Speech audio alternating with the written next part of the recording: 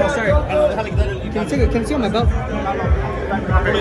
Congrats on your win. You called out Ryan and Devin out there, man. What do you think is possibly next? What do you think is more consequences? I think both of them are fights that could be made. Me and Ryan Garcia were with the same promotion, so I think that fight is really, really likely to happen. I know Ryan Garcia will be wanting the opportunity because it's such a big fight here in LA. So I think we can make that happen. But also the Devin Haney fight too. So whatever person agrees to fight me next, man, I'm with it. You get a title shot though. What was that? You get a title shot. Yeah, I get a title shot with Devin Haney. I'm the mandatory now. So if we get the Devin Haney first, then we can make it happen. But if Devin wants to, play games and wait and fight somebody else first before the mandatory, then I'll fight Ryan.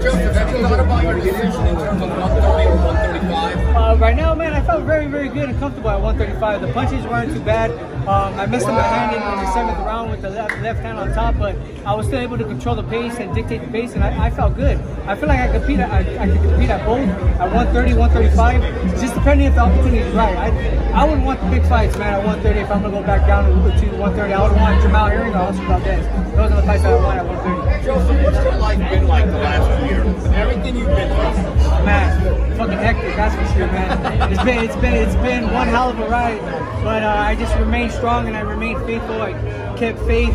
My son had a major part in me keeping my mental straight, man, and making sure that I was doing the right choices in life and not making bad decisions during this horrible time in my life, man. A lot of people, they didn't know what was going on, man, but I was dealing with arbitration with managers that have been robbing me my whole life. And I honestly thought that these guys were for my best interest, and come to find out they weren't. And now that we're able to get them out of the way, and I think MTK, my advisory people, for taking care of that for me, my lawyer Jim Greeley, you guys are amazing. You guys did a hell of a job. My life is dedicated to you guys, man, for really taking care of me, because a lot of fighters, man, they're getting fucked over, and we bust our ass day in and day out, sacrifice our lives to put on a great show for the fight fans and to feed our families, and for managers and for guys to just come in here and try to rob you and try to take your money is fucking bullshit, man. It's wrong. Jojo! Turn the page. Is this a new chapter in your life? This is now a new chapter, man. My main focus now is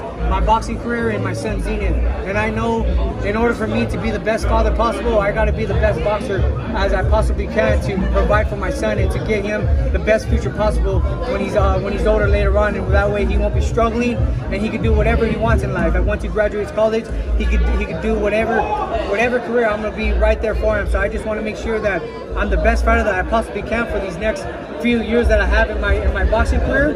Retire and make sure my son is well off. Jojo, you were cut. You said you messed up your hand. It was a tough fight. It was a really tough fight, man. Javier Fortuna is a tough motherfucker. He's strong. He kept applying pressure. He tried to throw those spurs and try to hurt me, but his power, I told you guys I was going to be able to take his power. It wasn't going to be effective like how he hurts all other guys.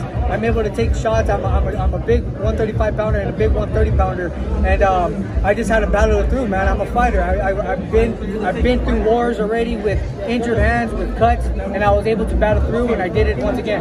Did it feel like it was a title fight, given everything that you just said about how tough this fight was? Yeah, so it did feel like a title fight. I felt like I was winning the fight decisively. I wanted to still apply pressure, which I was, and put on a great performance for the fight fans. I was trying to tee off with my left hand, but I knew that it was really hurt, and I didn't want to get it really injured because I know I got another big fight coming up ahead. So I want to make sure I save it for that motherfucker. When can you get back in the ring?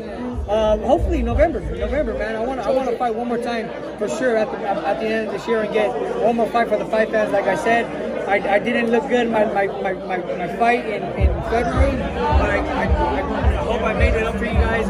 Fighting the tough challenger, I beat this guy, and now I want to fight one more time in 2021. You mentioned.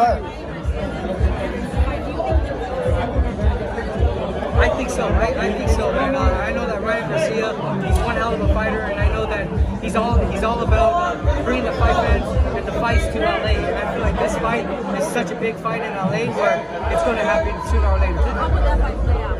Man, I don't